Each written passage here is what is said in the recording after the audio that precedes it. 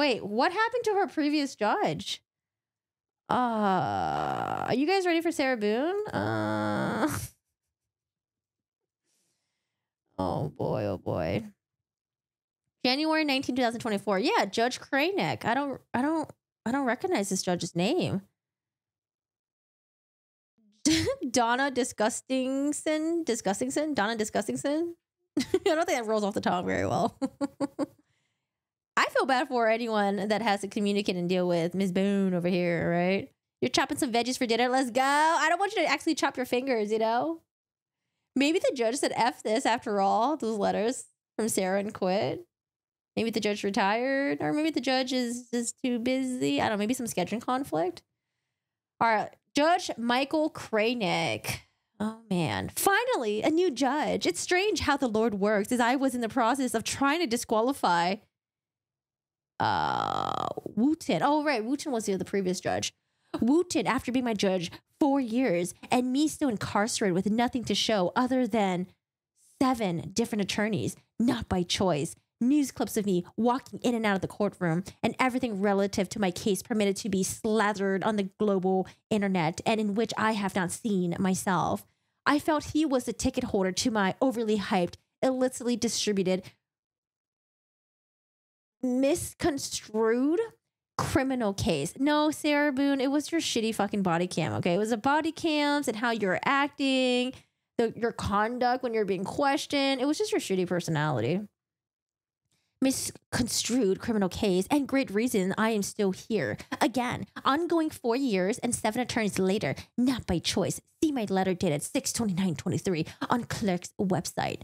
I'm still waiting to properly elucidate the court. You know she Googled that, okay? You know she went on fucking thesaurus.com and was like, okay, I need a better word, okay? Can I SAT it up? To elucidate the public and the world. And after whatever the dysfunction was in the attendance part of my most recent PTC, pre-trial court hearing and status hearing, which I'm trying to ensure my automatic attendance futuristically. Please see my draft motion included. I am trying to have my attorney submit it on my behalf. I wanted to bring to your judicial attention the following information. Hold on, I think I need to scroll to the left a little bit more. Just a tiny bit more. Little bit. Okay, there we go. Sorry, I think it was cutting off. She's the worst. Yeah, she's so fucking annoying, dude. It's just the tone too. It's the fucking tone. Like, remember how we saw earlier the difference in tone between Harpootlian and Creighton Waters? When Creighton was trying to, you know, let the judge know that, hey, you forgot to ask this question, but he didn't accuse the judge of forgetting. He was just like, hey, I wasn't sure if you wanted to ask that question to everyone. I just want to bring it up, you know. The judge was like, oh, okay, yeah, that's right, the phone thing. Anyways. Elucidate futuristically, draft motion. I wanted to bring your digital attention to the following information so you and the world are aware it is not who I am ever. What the fuck? You and the world are aware it is not I who are ever. I don't know what the fuck that. What does that say? What does that say? Who am ever delaying trial as Wooden inappropriately accused me of doing in a post-pass hearing.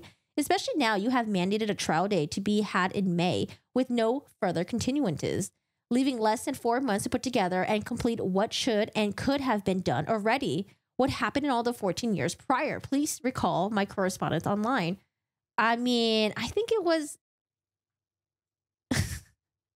what should already be done already. I mean, your attorney asked for it to happen in May because they have some evidence and experts to deal with. Maybe she doesn't know that.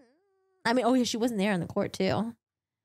To date, Winston E. Hobson has been my court-appointed attorney for 133 days. What a psycho.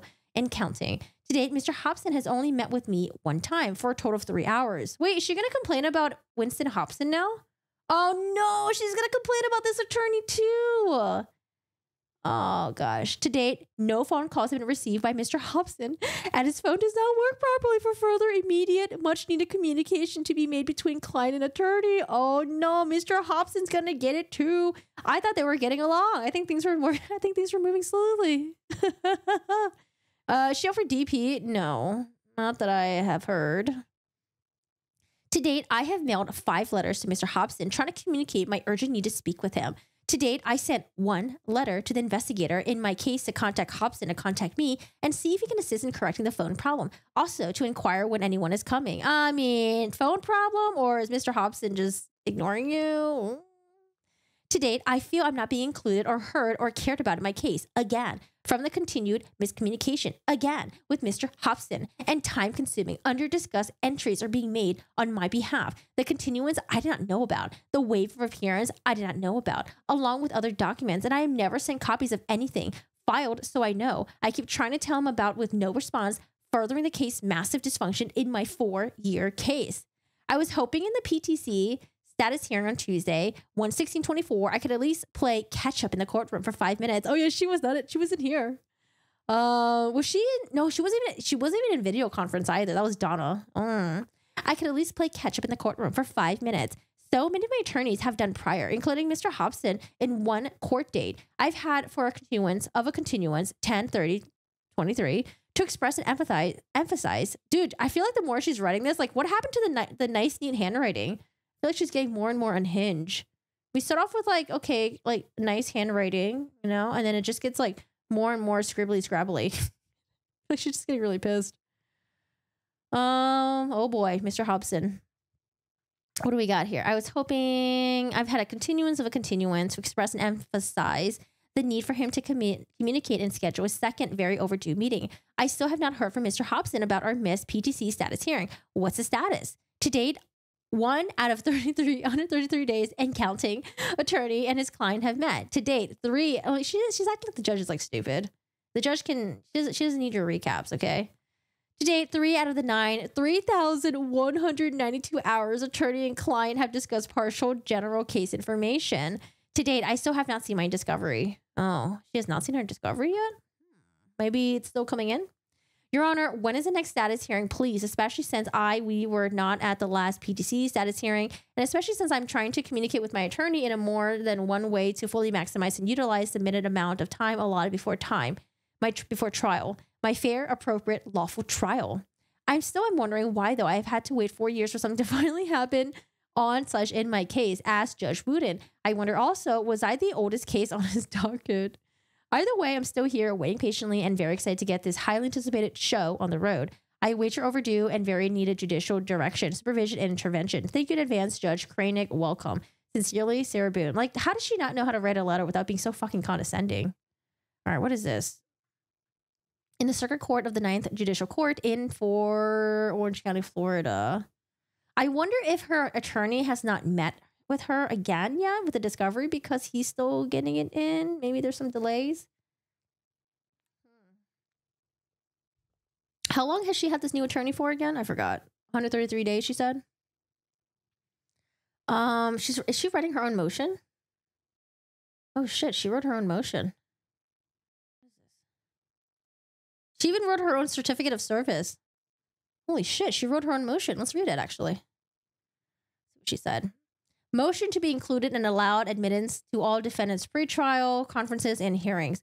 Comes now, defendant Sarah Boone, by and through her undersigned attorney, Winston E. Hobson, respectfully requests for, but wait, her attorney didn't sign this. Sarah Boone signed this.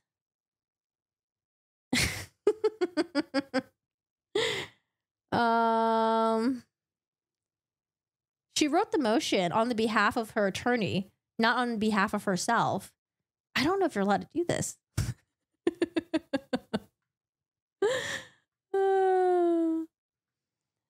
Comes now, defendant Sarah Boone, by and through her undersigned attorney, Winston E. Hobson, which she did not sign, by the way, respectfully request permittance to attend all my pretrial conferences and hearing ongoing to the conclusion of my criminal case. Parole, blah, blah, blah. The trial may hold one or more pretrial conferences to consider such matters as will promote a fair and expeditious trial. The defendant must be present at any pretrial conference unless the defendant's presence is waived in writing or in record, defendant or by the defendant's counsel with the defendant's consent. I think she copied this from a previous one, a previous motion that I saw. In support, the defendant alleges as follow. These pretrial conferences are for my personal individual criminal case. If professional YouTubers, news channels, court TV are given permission and allowed entry to the courtroom for viewing, and the judge is also allowing the conferences to be streamed live with all the court minutes uploaded to the internet world, and I, defendant, should be included foremost. I may not have regular, consistent updates or communication with my court-appointed attorney, and by attending all my PTCs and hearings, I will see. I thought I was wondering why they didn't bring her in for her previous pre-trial conference. Man, I should have known that she was going to throw a fit about it. I will know the current status, important dates, casework being completed, changes in parties, timeframes, expectations, all pertinent information. I, the defendant, have a right to know, want to need regarding my case. All information is important, relative, and necessary to me. Dude, I wonder if Mr. Hobson's going to drop out. Because again, remember, we're only getting one side of the information.